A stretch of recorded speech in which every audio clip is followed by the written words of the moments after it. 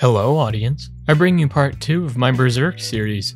Check out the other parts if you missed them, or want to watch chronologically, or don't. I'm not a brain worm which controls your actions. Anyway, when we last left off, a big cow whacked the band of the hawk, incapacitating Griffith. Somewhere in Vineyard Land, the suspicious Egg and a couple of nobles discuss the recent battle with Zod. They don't believe the rumors of the demon, but are still concerned about Griffith's exponential rise in power. Guts waddles his way to the conversation. He is taunted by Purple Guy and kills him. Purple gets feisty, but Nuts is ferocious. Egg makes this face in response. Later, the homies all gather around Griffith's hovel. Casca is still peeved, but seems regretful. Aristocratic big shots are all taking precedence over visitations, unfortunately, so they haven't been able to see Grippolith. Judo, who I used to call Knife Guy, comments on the political battlefield encasing their glorious leader, which causes Guts to ignore everything and jump into the fray. Costco doesn't approve, but Guts just wants to visit an injured friend. Nothing gets in his path. The homies are exasperated. Caspa launches a big one, for reals this time.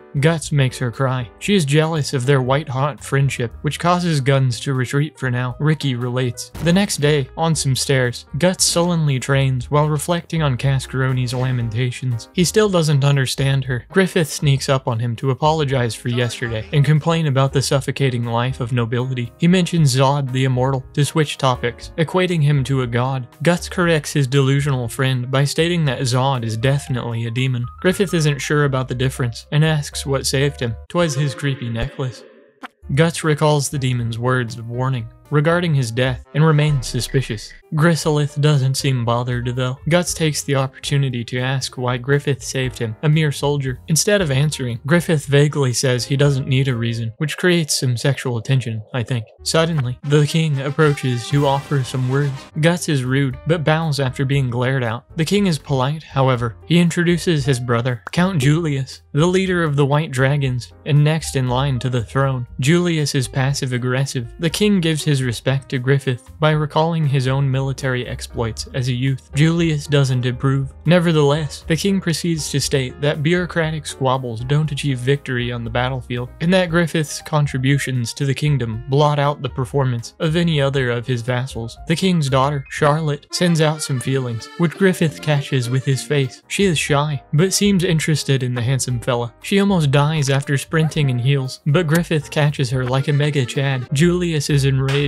but Griffith kills him with his steely gaze. The king didn't notice. There's a little bit of romance here, probably. Guts seems concerned. He does this at nighttime while contemplating Griffith's vague reason for saving him. Guts decides to keep dedicating his ceaseless slaughter to Giraffe's sake. Sometime later, Adon is in charge of an important stronghold, used as a staging point for attacks against their foe. He recites the ancient tactics of his family, which seem like foolishness to his underlings. Adon intends to use the bridge as a choke point, which is reasonable, if not simple. The castle is well enough defended by the natural landscape that he isn't concerned. Adon is smug. The band of the hawk prepares for a siege. Griffith brainstorms a little bit and decides on some flanking. The river is turbulent, but they implement a system for crossing safely. Udon is smug. Meanwhile, operations are going well. This bird tells the bigger bird about the proceedings, and the band begin the next stage of their offensive siege by screaming at the enemy from atop a hill. This spooks the defenders a little bit. Guts' stuff is proceeding smoothly. Adon is pleased to see that his opponent is making moves, but decides to let them holler. Guts makes it across the river with his troop and gets going. Griffith pieces out after hearing that Guts has crossed. The castle is within striking distance now, and Guts initiates mission turbo deception by posing as messengers. Guts goes nuts, and his entire brigade is freely led into the castle. Adon is understandably displeased, and orders that their entire force be used to repel them. Unfortunately for them, Guts sneaks past the chaos and opens the front doors. He cleans out the actual entire gatehouse by himself, then calls for Griffith to charge, and so they do, with the sun at their back. Adon froths with rage and dons his hat. Griffith and the homies make it through the gate and begin to add disarray to the already confused defenders. Drillith and Huts share a brain cell together on the battlefield. Adon is unable to formulate a comeback plan, and instead decides to retreat on a raft. His troops wish to flee as well, but much like the Titanic, there is only room for one special person upon the raft. Meanwhile, the band of of the Hawk has taken the stronghold. Griffith flirts with Guts while everyone watches. There is sexual tension. This victory is a big move for their kingdom. Somewhere in a dust storm, Adon reports to General Boscone about his glorious battle with the enemy. Bosco eviscerates him with his furious words, which causes the proud commander to vow vengeance on the hockey band as he waddles off. Griffith becomes a landed lord, I think, is squinted at by the queen and ogled by the princess. Julius is concerned. The maids are smitten with Griffith's wiles. Julius is doubly concerned. He berates the women for their romanticizing and is approached by Egg, the schemer, who gives Julert more bad news. The band of the Hawk will accompany the king during the upcoming fall hunt instead of Julius's white dragon knights. He is shook. Egg is throttled. Julius gets uppity about it, which is when Egg strikes at his soft underbelly by offering his services. He implies that hunting can be dangerous, with perils such as beasts, stray arrows, and unexpected love affairs lying within the forest. Julius takes the bait. Man, he really takes the bait. Egg makes the face of ultimate satisfaction. It's hunting time. This is a metaphor, probably. The lads are struggling, but the king doesn't want to join due to his age. Julius attacks Griffith with his eyeballs. This guy is ready for action. Guts does a good job frightening the noble's prey, then complains about watching them play around. The homies feel like it's not a bad gig, but Guts disagrees. Dorcas disagrees even harder than Guts, stating that the band of the Hawk worked their dang old buns to the scone to get where they are, and they should enjoy it by good golly gosh Drake and Josh. Casca peeps the princess, who looks forlorn. She doesn't like hunting, as pointed out by Griffith. They stare at each other for a million years. She reveals that she doesn't know anything, but hunting and war are unappealing. Griffith responds by doing this.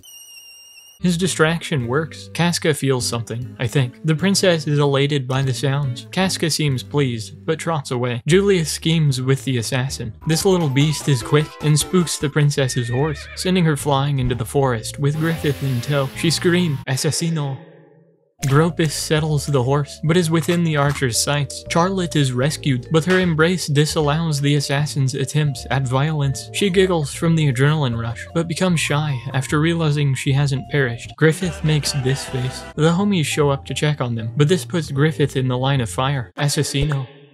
This is much too traumatizing for the poor princess. Guts screams. So does Casca, and everyone else. Guts spooks the princess with his vigorous questions. She doesn't know anything. We went over this already. Guts goes on the prowl. The assassin is smug about his poison-tipped quarrel. Griffith is conscious, though. It seems he was okay all along and just didn't feel like saying anything because he's just a dramatic hoe like that. Behel it.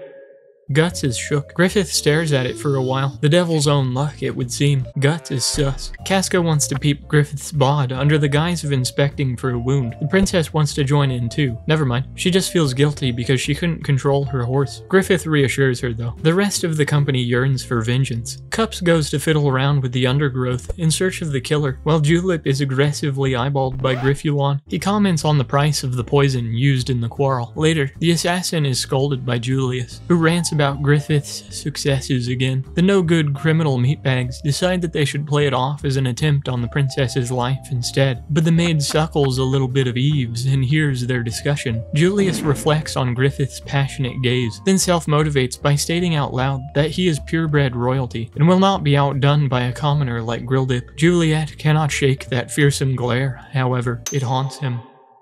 Suddenly, he realizes that Griffith's look was like that of a hunter, staring down his prey. Julius is shook. Later that night, Guts takes 527 years to climb some stairs up to Griffith's tower. His library is impressive. Griffith has peeped all the paper pretty much. He puts his seal on a letter, which incites a brief dramatic pause, then asks Guts to kill Julius. Here he goes, killing again. Griffith continues to explain that Julius was the mastermind, and a man named Hale was the assassin. He collected a pretty good amount of evidence for this accusation, so it's morally sound, justice-wise. Griffith warns Guts that this mission is different from the battlefield, and lists some obvious differences between stealth and goblin mode. Guts makes this face, laughs, then says, "Say no more." He poses atop a building to look melodramatic. Guts peeps on Julius, taking out his wrath on his son, Adonis. This old guy is concerned. Julius is a terrible father, though. Adonis is ultimately wounded, which seems to have satisfied the papa. Donner is sullen. Guts relates. Later, this party is poppin'. Griffith is unrelentingly flirted with by actually everyone when Princess Charlotte emerges to take some of the heat off. Meanwhile, Julius is scolded by his manservant for being mean, then looks into a flame. This only fuels his wrath. A light breeze caresses Juilliard's nape. Assassino.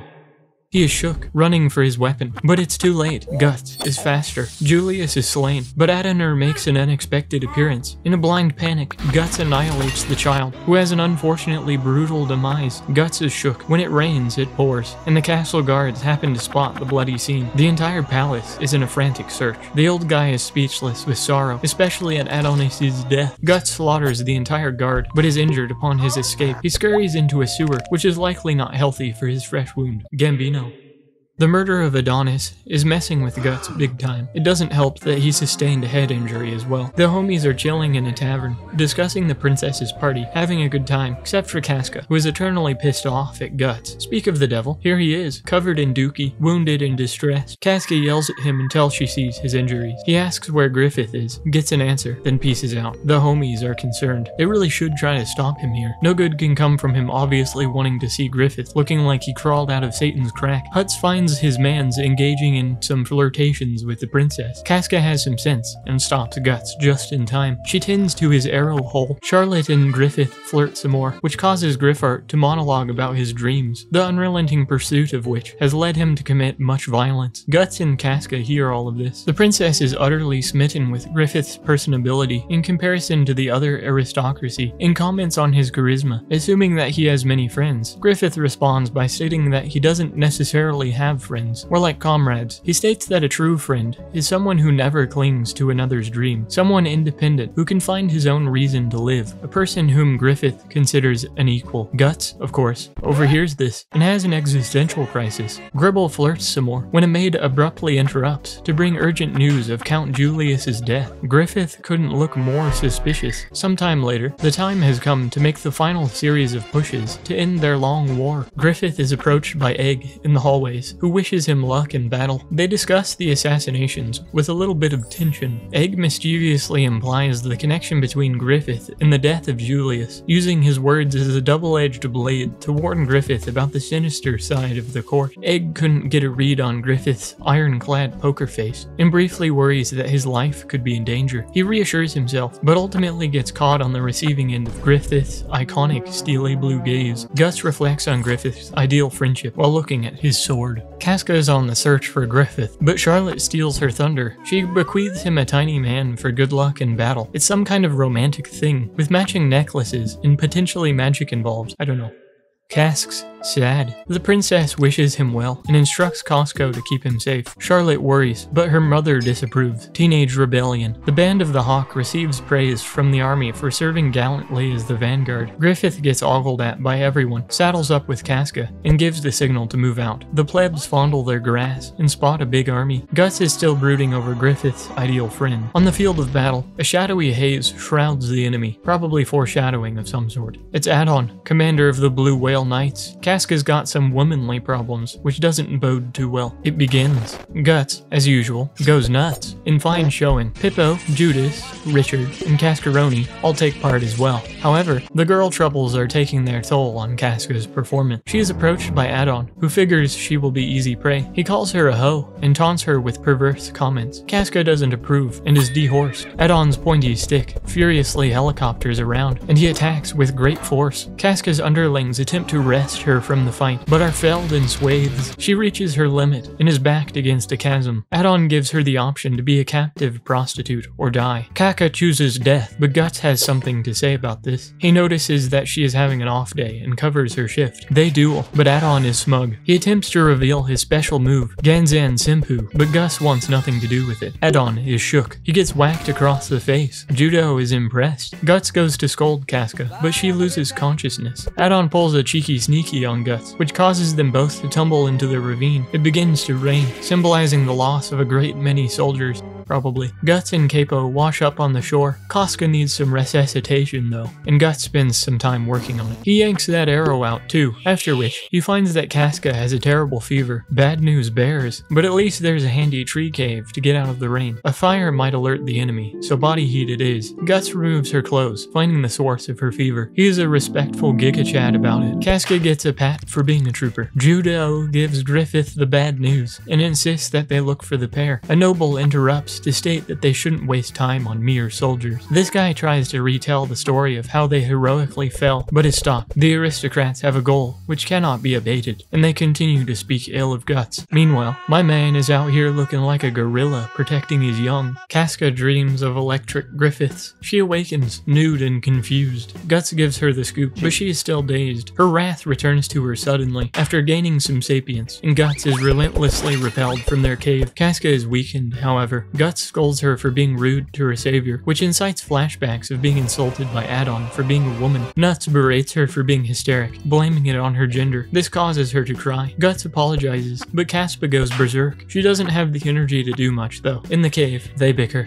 Guts asks about her backstory, not expecting an answer. She goes ahead and responds though. Casca grew up in a remote place, bled dry by heavy taxes and frequent raisings. One day, a nobleman bought Casca and forced himself upon her in a field. Griffith came to her rescue, a divine knight in glistening white armor. Her angel had a strange approach to saving her though, ending in Casca doing a murder. She was a little traumatized, but Griffith gave her the courage to move on. From that day forward, she was allowed to do whatever she liked, which was following Griffith around. A little on the nose metaphor here. And so that's Costco's origin story. She's basically worshipped Griffith since, and continues recalling tales. They met a pedo who gave them war money, but Griffith was a homie who knows how to maintain morale. After many skirmishes, they lost a child soldier who, motivated by his dream of becoming a knight, was slain in battle. I think this is an extension of the true friendship that Griffith was talking about. He mourned the loss of this child because his dream was responsible for the death of a true equal, one whose independent actions are motivated by the single goal of achieving their own dreams. Casca had never seen Griffith so depressed, but after a few days, he'd recovered and is now selling his bod for war funds. Guts is shook. Casca recalls the time she spotted Griffith sensually bathing in a lake. He goes ahead and justifies himself, saying that soldiers cost a lot of money and a man's gotta eat. Casca isn't so sure about this shameful approach, but Griffith calculated that slut money is the most effective way to earn Skrilla at the moment. He doubles down by mentioning that he feels no responsibility over those who chose to follow him. If they perish, it was their choice. However, Griffith believes that since his comrades are sacrificing themselves for his dream, the best he can do to repay them is to min-max everything within his power to keep winning. I think tearing up your arms is a bit much, but that just goes to show how passionately Griffith feels about this. As soon as Casca rushed to help, he had already returned to his usual composed self. She figures that his dream is so monumental that the burden he experiences every day must be immeasurable. That is partially her motivation to continue standing beside him, to be a sword that will slice away some of those burdens. Guts got in the way of her position as Griffith's right-hand man, or woman, I guess, which made her jealous. On top of this, Gus's ability to get Griffith to act rashly during battle directly interferes with Casca's goal of fulfilling his dream of ruling the world. If Griffith dies, the Band of the Hawk dies with him, and everything Casca has known will dissipate into the wind. As such, she remains determined to not forgive Guts for changing Griffith's personality. Suddenly, footsteps. Enemy soldiers have come to scout the area for commanders. Guts gives Cataplexy some street drugs for her fever, and that's the end of part 2 of the 1997 version of Berserk. Hello, thanks for watching to the end. If you enjoyed the video, like, comment, subscribe, and maybe even sign up to my Patreon so I don't have to suck the grease behind McDonald's. Thanks again. Bye.